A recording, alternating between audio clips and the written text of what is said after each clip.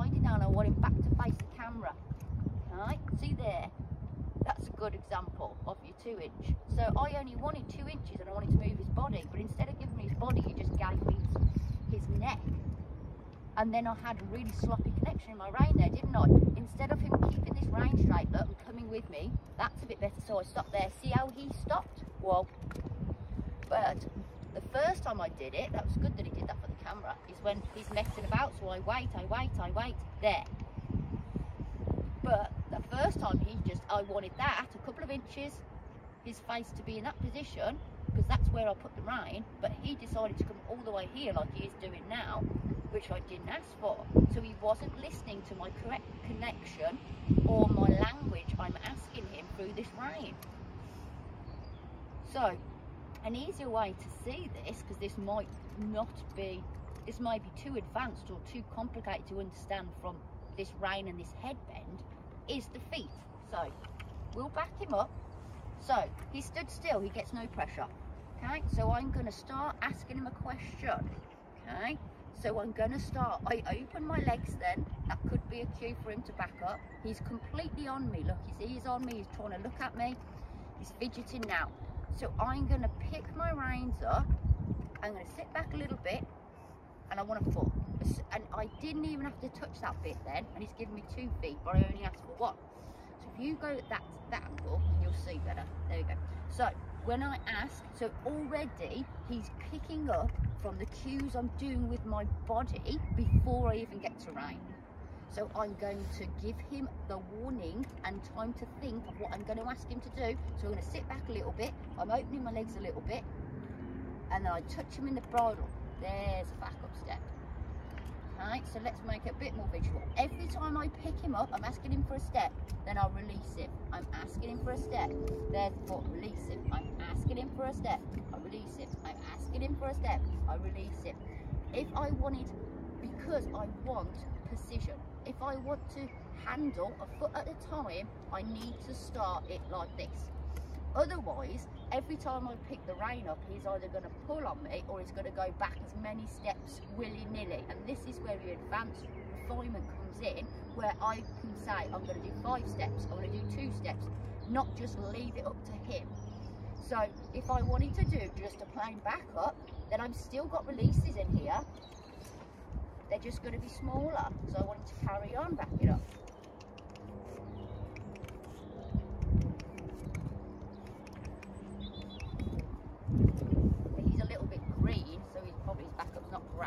But it starts like that, and I want him listening, connected to me, and that's why here I don't like with his bend is, so he's got distracted there.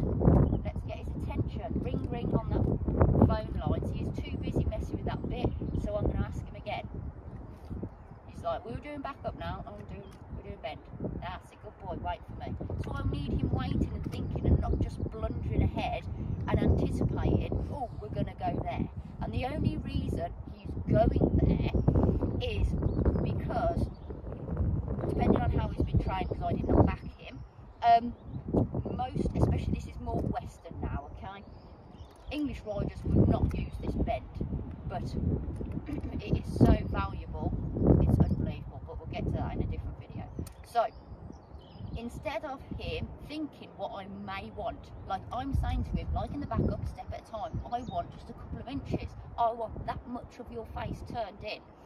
But because he may have been trained up, whenever we stand still and we bend, because it is something we do in the rein in, where they want him 90 degree like that. So that's how he would have been taken.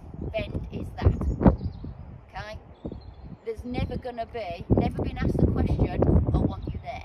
Okay, so this is what we've been working on while he's been here, because I want him listening and doing exactly what I say, especially when I take him on the road. He needs to be connected to me all the time, and this is how it starts, from these tiny little questions. But he gets a release every time he gives me the right answer. But that answer, my question, is going to be more in depth. It ain't always going to be at the 90 degree. So when I pick up here and they go straight there, hold on, I want it here.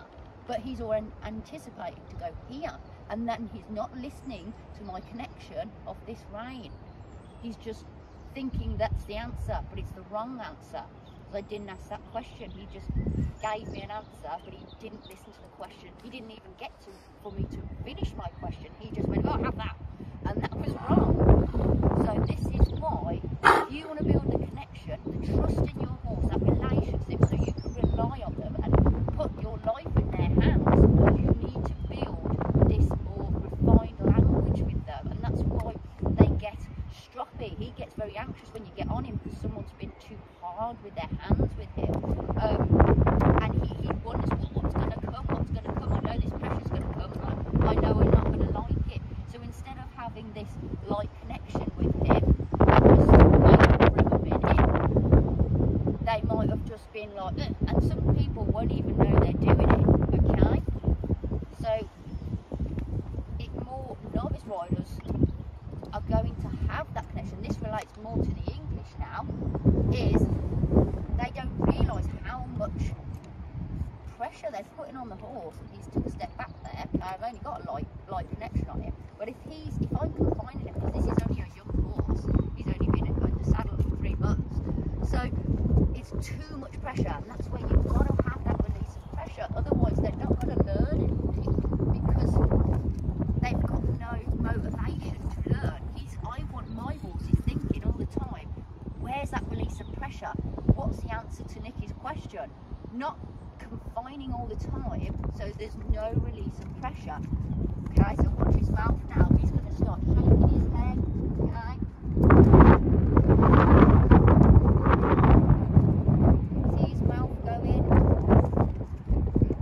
Because here I've confined him, and I'm going to purposely upset him a little bit. And you see his mouth is going, he doesn't know where to stop or go. See his tail is starting to go. He's trying to pull on my hands because he's got no release of pressure. Even see, I've just released my finger, so I've got him. He's like, release. Watch, just my finger drop. Okay, just a finger drop, trying to exaggerate here.